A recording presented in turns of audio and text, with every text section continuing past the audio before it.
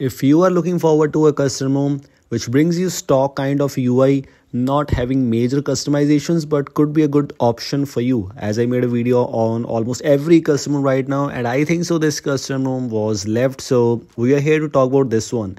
This is Awaken OS and it is also updated to Android 14. Android 14 already brings you some new features, some new changes, so we will not talk about the Android 14 based changes, but we will talk about some of the things which are available in Awaken OS by default, and if this custom is officially or unofficially available for your device, you have to check it out.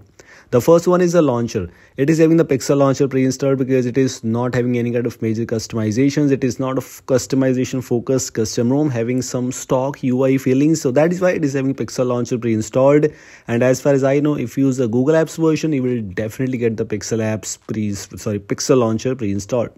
If I move on to the quick settings panel, you have the light quick settings panel if you use the light mode. If you use the dark mode, you will get the dark quick settings panel.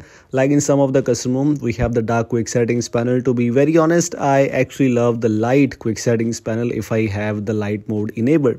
But that's user specific. If you want to use the dark mode, you can choose that and you'll be able to get the dark quick settings panel, or you can use any other custom ROMs, which is, for example, Evolution XOS, which is having the dark quick settings panel.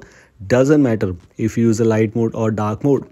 As expectedly, the settings UI is kind of same stock settings UI, not having major customizations because it is not a customization focused custom ROM, but still some of the useful features are available here and there. We will talk about all of those things in this video, but the settings UI by default is looking quite similar, quite minimal and same.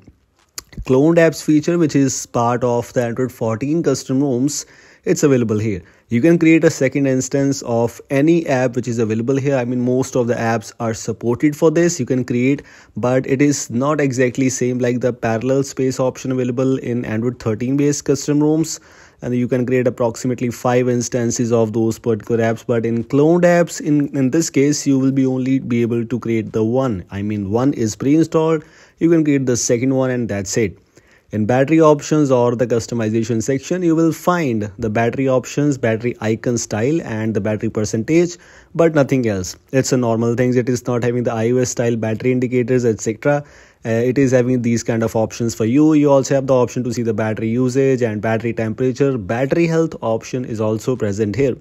And sound and vibration, you will also notice one of the feature which is actually quite underrated. Not many of the users talk about this.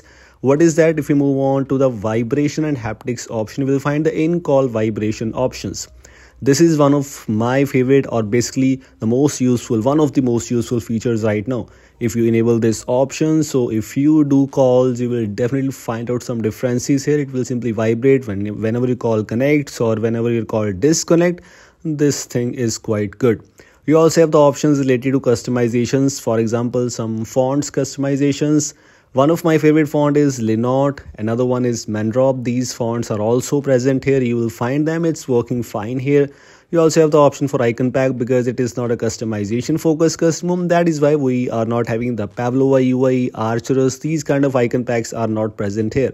Other options kind of same here. You have the refresh rate customizations. In display customizations, you will find the quick settings options where you have the option to enable or disable the brightness slider. Data usage option is also present, icon manager and the show 4G icon. Only these kind of options are available here to customize, else things are basically same.